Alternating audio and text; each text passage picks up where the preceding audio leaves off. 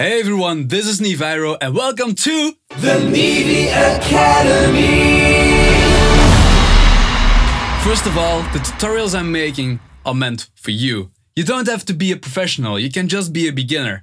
And I'm going to tell you the stuff the pros won't tell you. So we probably all been there. You made that killer track a while ago and you want to make an edit or a remix or the label requests some stems and you know you're screwed because you didn't export anything except the master file. Well, that's exactly what I want to cover today. Saving your final project file. So let's take, for example, my track Little Astronaut. I made it back in 2019 if I recall correctly. And I was really happy I was able to retrieve everything I needed because I switched from a DAW. So I went from Ableton to Nuendo.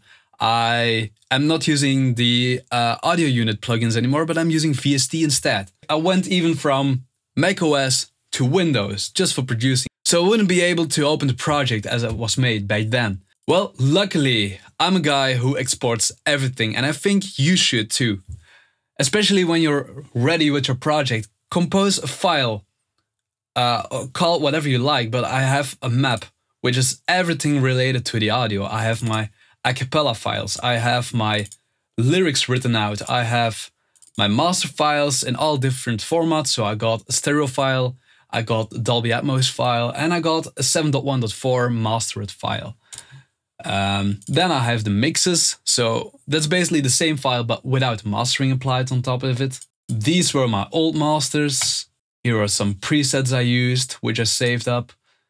The project file, I have the Ableton project file in here, and I have my Dolby Atmos mixing file in there as well. And then, probably one of the most important things of all, bounce out your stems.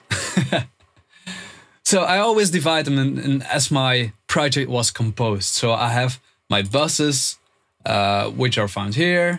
I have my return tracks, so these are basically just my delay and my reverb bus, both the instrumental and the vocal version. And then I have all my separate tracks. The main maps represent the buses I have.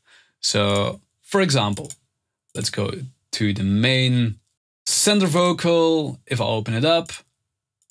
Yonder stars. That's my lead layer.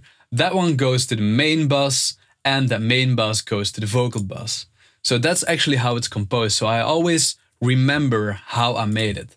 Well, I hope you liked this really short tutorial, but I really recommend doing it this way. See you next time, guys.